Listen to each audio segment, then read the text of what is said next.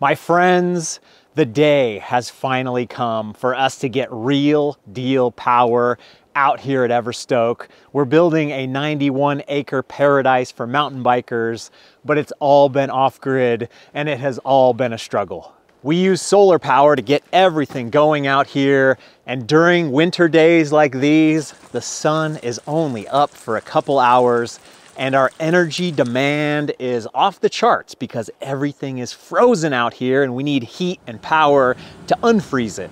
When was the last time you had to wait for the water in the toilet to unfreeze before you could go to the bathroom? For me, it was today. Before Everstoke, I had gone my whole life kinda sorta knowing how power systems, water systems, and septic systems kinda sorta worked. You know, you plug the PlayStation in, it turns on. You flush the goldfish down the toilet, it goes away. But when you're building everything off-grid from scratch, it forces you to really learn the ins and outs of everything. It's a giant puzzle. It's so frustrating, but so rewarding and endlessly expensive. And this monster right here has been the biggest and the baddest of them all. So before we hop into the new power station, I want to talk about the old power stations, how we got here, and all the various terms for watts and energy and watt hours and all that stuff to make it easy for you to understand why we need it and why we're doing this and why the big boy is awesome. So the various portable power stations we've been using over the past 2.5 years have all kind of sort of been the same in terms of horsepower and fuel tank. They can all put out 2,000 watts of power. That's kind of like the horsepower, how many things you could have plugged in at once. And they've all had about the same amount of energy in the tank. The batteries have a capacity of 2,000 watt hours, which means if you're going at 2,000 watts, you can only run for 1 hour. And in the summer, we can charge these batteries up very easily with our solar panels. But in the winter, when there's not as much sun, we use the dirty, smelly, loud gas generator. So we've got 2,000 watts of energy that we can throw at any problem as long as our batteries are charged up. And in this modern era, 2,000 watts is actually pretty good for most things. You could be running a really big TV, a really good surround sound system. You could have a bunch of lights on. You could be powering your Wi-Fi router, your cable modem, charging up your phone, charging up your laptop, and you probably wouldn't even use 1,000 watts. But once you get into heating or cooling, power consumption starts to go off the charts. If you've ever been at home and you tried to microwave a bag of popcorn while you were heating something up in an electric kettle and you had all that stuff on the same circuit, most likely you tripped the 15 amp breaker and you had to go in the garage and look through all the breakers and turn it back on. And that 15 amp breaker is right around 2,000 watts, which is all the power we can handle here at Everstoke. So Everstoke is getting a huge power upgrade, and Element, the fine sponsor of today's video, is getting a huge flavor upgrade.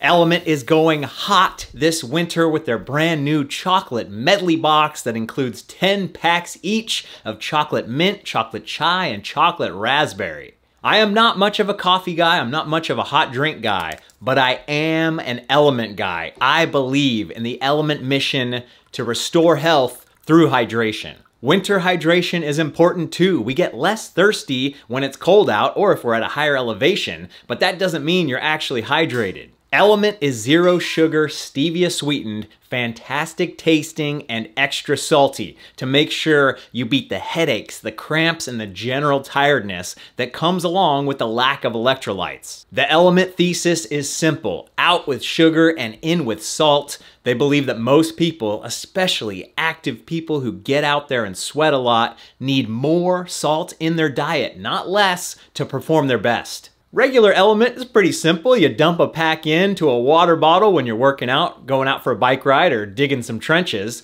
But there is a whole new world of recipes and creativity with the new chocolate packs. Put it in your coffee, mix it with some milk, bake it into a cake. The possibilities are endless. Give the new chocolate medley a try, and remember, Element always has a no questions asked return policy.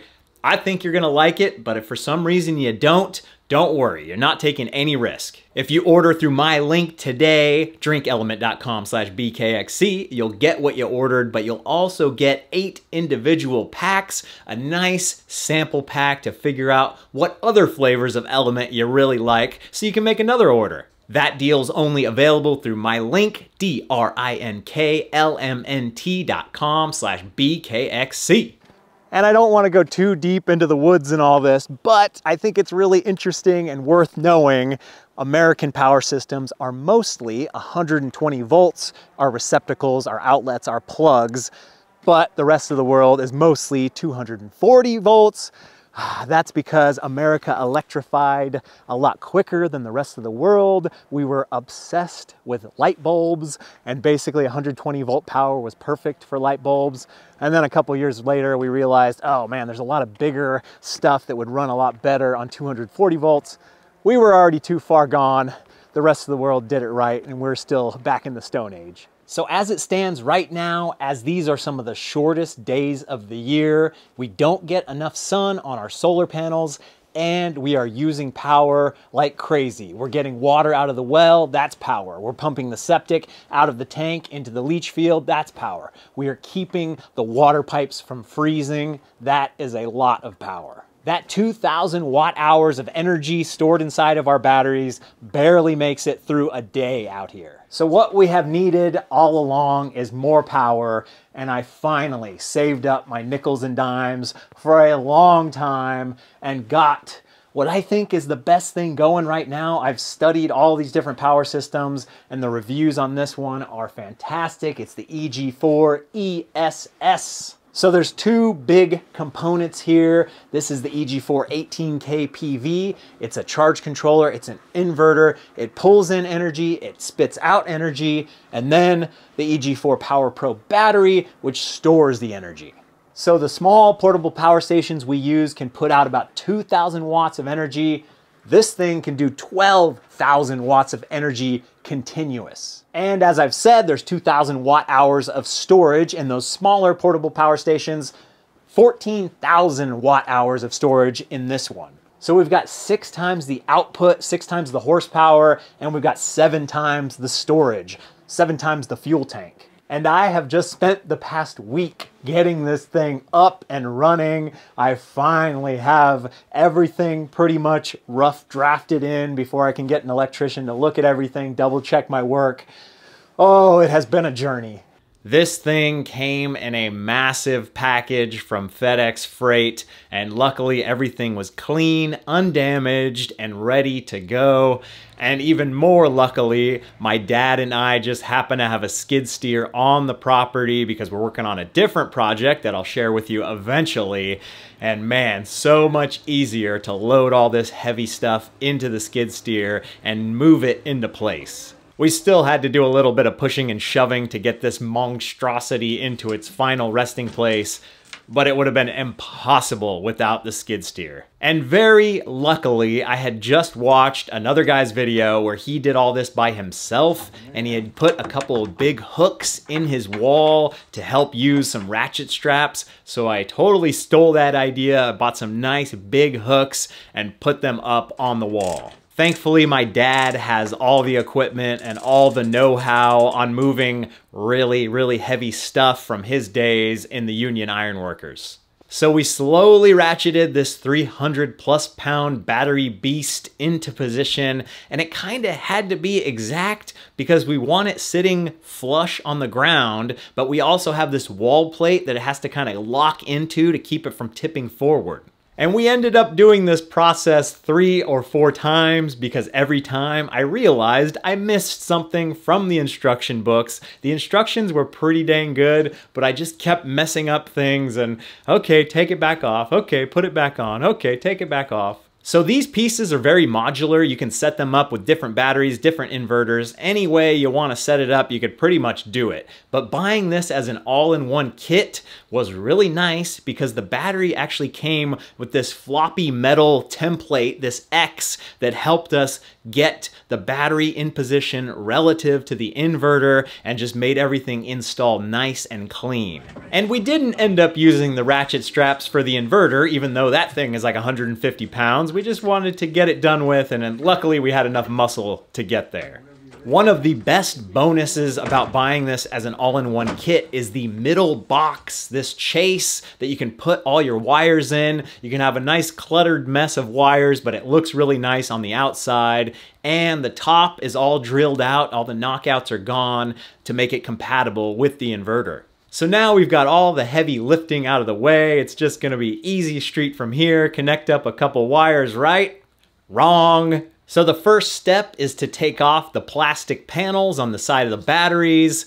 And unfortunately, these very soft screws were very over-torqued from the factory. I was able to pop them off with a dainty little screwdriver, but man, the last one gave me fits. I tried to drill it out, I tried to back it out, and eventually I just ended up ripping the plastic panel off. Hopefully Signature Solar, the people I bought this system from, will send me some new screws and send me a new plastic panel to replace it. Such a bad start for a $10,000 system.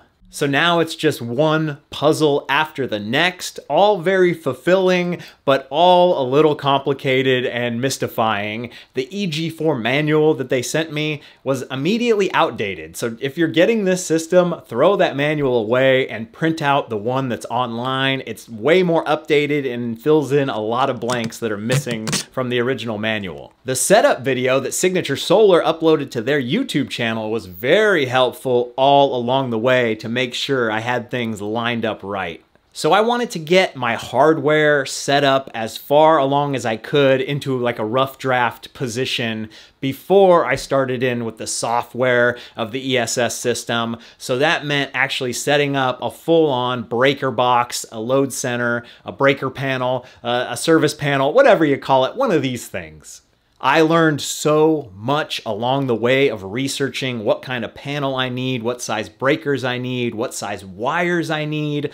All of these things all add up to making your system run correctly. It is so much easier to work on and understand your electrical system when you've got one thing coming in and one circuit going out, compared to trying to learn on grandma's basement that has 50 different circuits and wires spliced in, and it's a total mess from the 70s. This is like state-of-the-art, modern, so much easier to work on and understand doing one circuit at a time. And holy moly, driving a ground rod. That is no fun at all. I watched a bunch of videos. I saw all these people, oh, you just pour a little water in the hole and you push it down, and then you pour a little more water in the hole and it pushes down. It's so easy. Oh, give me a break. I got the ground rod driver bit for my hammer drill, and I still could not get this thing into the earth. I switched into a different spot. I made a lot more progress just using the post hammer thingamabob. Oh man! Eventually I had to get out the sledgehammer and just go a millimeter at a time with every single hit. This warmed me up pretty quickly. Oh, not too far. Okay, what a battle. I also wired up my first outlet. Shout out to all the electricians out there that have to pull wire through a cable. This was like a 6-inch cable and I was still struggling. It's gonna be a lot of struggle as I get all these other circuits going. So now it's time to wake the beast up, flip all the breakers into the on position, and see if anything starts smoking. And my little pea brain was the only thing that was blowing smoke as I had to troubleshoot and figure out step after step after step, going through the manual, double checking the forums, going back and forth and figuring out what the heck I did wrong all along the way. One of the biggest little mind benders was the dip switches on the battery. When you're setting it up, you have to have them all in the up position, and I accidentally kept them all in the up position when I was trying to set it up. I realized you have to have the first one in the down position to signify that this is ID number 1 battery. If you have more batteries, you have to do a bunch of other stuff, but I just have one battery, one dip switch down on the front, and everything finally came to life. It was so satisfying to plug that lamp in and get the red glow of success. I have to say, it is mind-blowing that we're almost in 2024 and companies are still shipping products with just terrible interfaces, terrible touch screens, horrible software menus. There's got to be a better way. But I guess that's why you save a couple bucks on the DIY setup versus the top tier Tesla type stuff. So the rough draft system is alive and well. I'm actually able to monitor things from my house, which is fantastic. The software on that is also garbage. Every time I open the app, I have to kill the app first before I can open it again to actually get it to work. So even though I am cheering with victory that I've built a fantastic foundation for the whole Everstoke electrical system, solar power is still at a premium. So the first thing on my list is to get my smart generator switch going so I can monitor things from home, or even set up an automation where if the big battery drops below 10%, turn on the generator, fire it up, and fill up the batteries as much as you can. I've got a lot of smart home automation type stuff for Everstoke that I'd like to pull off, a smart homestead, if you will, and I'll probably share that with you in a video coming soon. But until then, I am celebrating. We've got tons of power to keep the pipes unfrozen, to keep the well running, to flush the toilets, to get everything up and running, eventually even charge up some electric cars during the summer when we're gonna be throwing off electricity more than we could ever use. Let me know what I missed in the comments. I've been doing a pretty good job of responding to almost every single comment over the past couple months, so if you got a question, let me have it. Do me a favor. Go ride something new, go build something new, go learn something new, and maybe I'll see you at Everstoke.